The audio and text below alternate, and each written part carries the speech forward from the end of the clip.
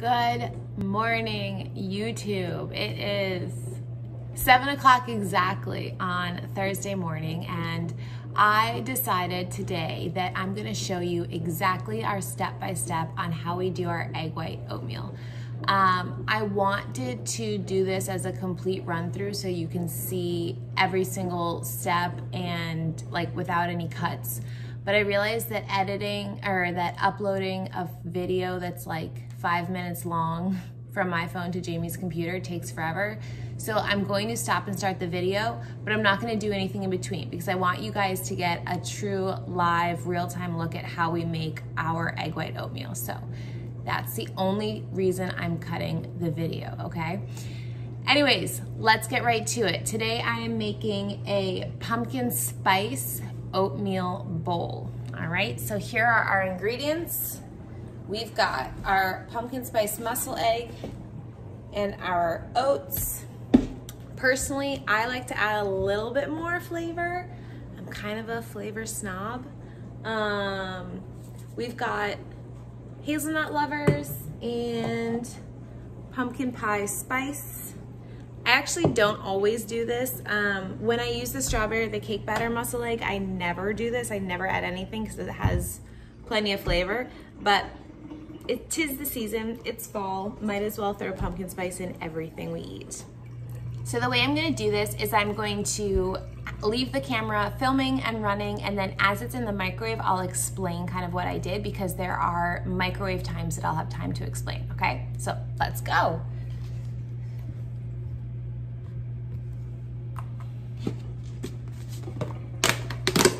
Oats first. I'm doing a full serving today. So that's 40 grams. Whoa, 40 grams exactly. Hello. Now we take it over, and this is a really important step. Add water. Somebody tried to do it without water and just the MuscleEgg. Just the MuscleEgg? Oh, no, very dense. Very dense, no bueno. The wetter, the better, I always say. Okay, thanks for your input, Jam91. All right, I'm gonna tilt this so you guys can see better. Just enough water to cover your oats.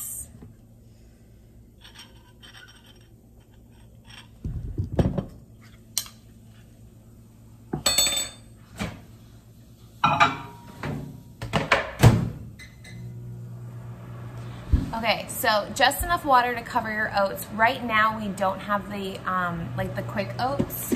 This is like old-fashioned oats, so they're bigger. It depends on the texture that you prefer. The quick oats are a little bit smaller and cook faster in the microwave, and they might need less water. This is where you guys get to have your like creative freedom in the kitchen. Cook your oats to the consistency you like, but make sure you cook them in the water first before adding your MuscleEgg. I microwave it for about a minute, and we'll wait that minute. Microwave about a minute, and then we're gonna add your egg whites.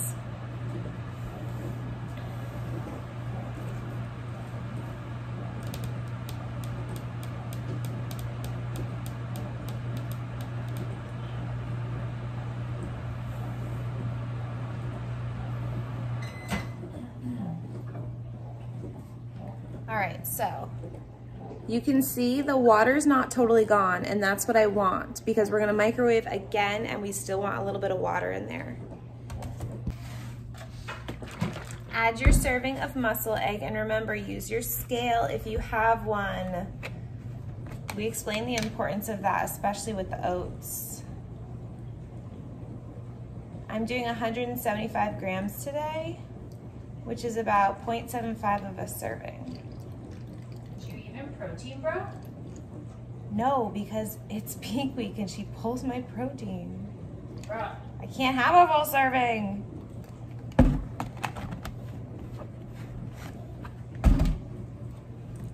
Mix.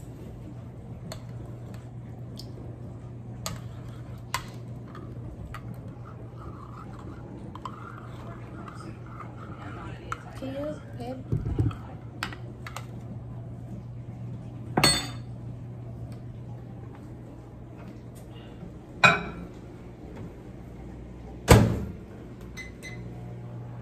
Back into the microwave. After mixing really well, you want to make sure all of the egg whites and yolks are mixed together. Microwave another minute. Here's where it gets kind of important. And it's going to be a trial and error. We didn't figure this out the very first time that we made our egg white oats bowls. Depending on how many egg whites you use is going to change the amount of time that you microwave. You microwave less because you use less egg whites before this week. Yes, then you realize it was better with more egg whites. I used to use 90, and now I use Grams. 90 grams, and now I use 120 grams, which is half a cup, and it actually does make a difference. And if she was measuring out with weight, she would realize that 120 grams is actually not half a serving. 117 grams is half a serving, which is the importance of weighing versus using measuring cups. All right, coming out of the microwave, I'm gonna show you guys what it looks like. This is really important. It's really hot. It's still wet in the middle, but that's okay. We're gonna mix it, and we're gonna microwave again. You're still wet in the middle. YouTube for not safe for kids. It's okay to have these chunks. Just cut them up a little bit, mix it all in.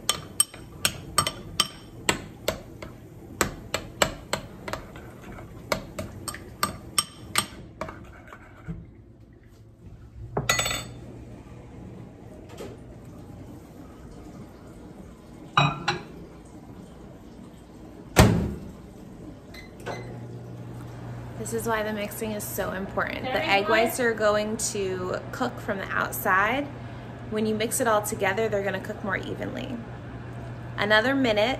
Now, like I said, if you don't use as much MuscleEgg in the beginning, if you use less than, 3/4 of a cup, your microwave time the second time is gonna be a little bit shorter. The first time, a minute is good. Trust me, I've done it with a 1/4 cup, I've done it with half a cup.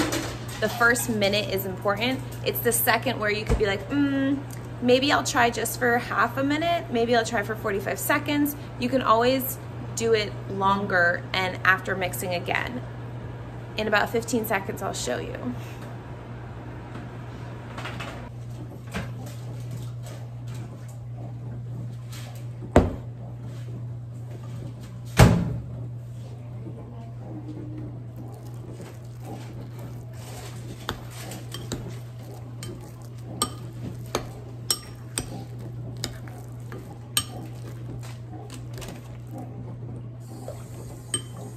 Thick oat gang.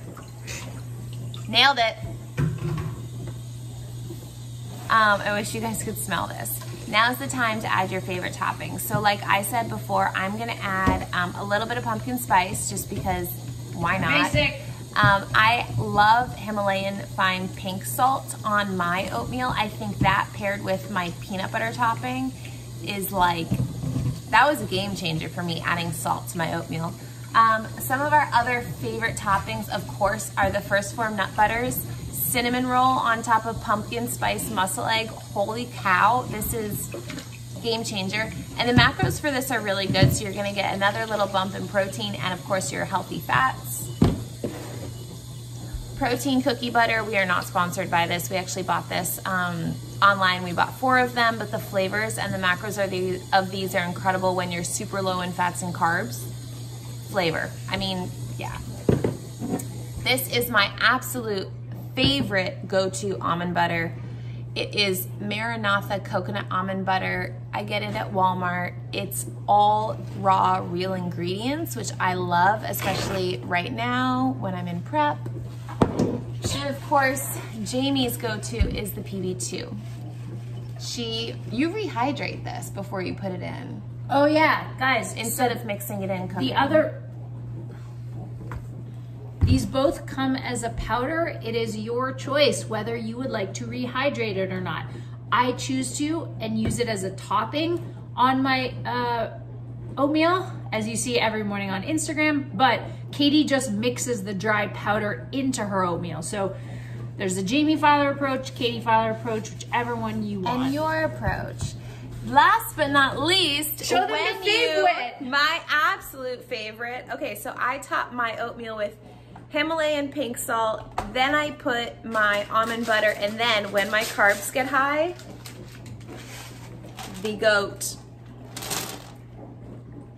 golden grams. Any crunchy cereal adds flavor, adds texture, and of course adds carbs when you are super high in carbs. I hope this helped, and if you still have questions, please feel free to leave a comment below or DM me. Now we get to go enjoy.